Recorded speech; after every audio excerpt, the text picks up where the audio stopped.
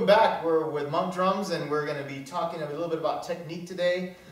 This is the technique we call the slap.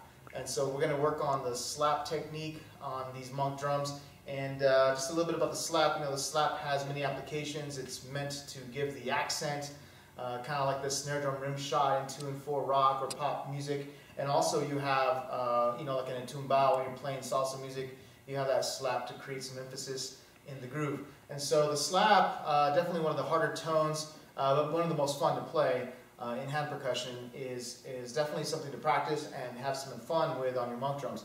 So the slap technique is it's similar to the open tone technique where you use from about here up on the hand, and what that creates for you is a good cushion, a good place for the hand to make contact with your drum.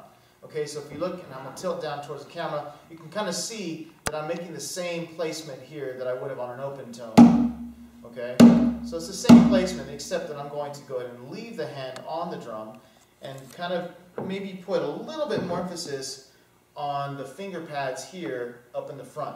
And that's what creates that high pitch slap that we get. So you'll see that when I demonstrate in a second.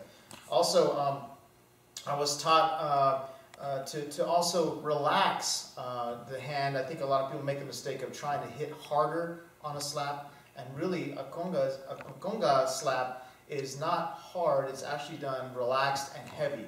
And so instead of playing it hard with a lot of emphasis in the shoulder, you relax the arms. You kind of almost just let it drape like this, kind of like almost looks like the way a cobra would stand. And so what you want to do is kind of just like let it drop in and just right into the drum.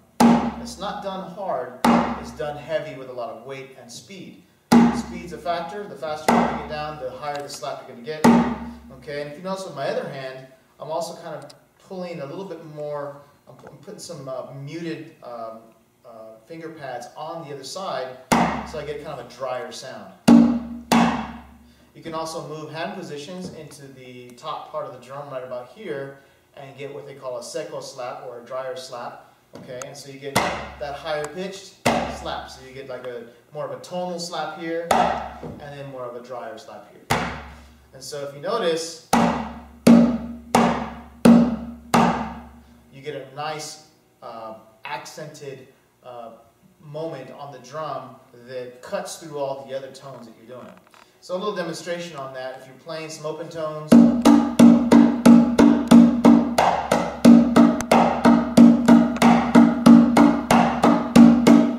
can hear how that slap makes contact with the drum, makes a higher pitch, and gives you a really new, neat texture to enjoy your Monk drums with. Thank you very much.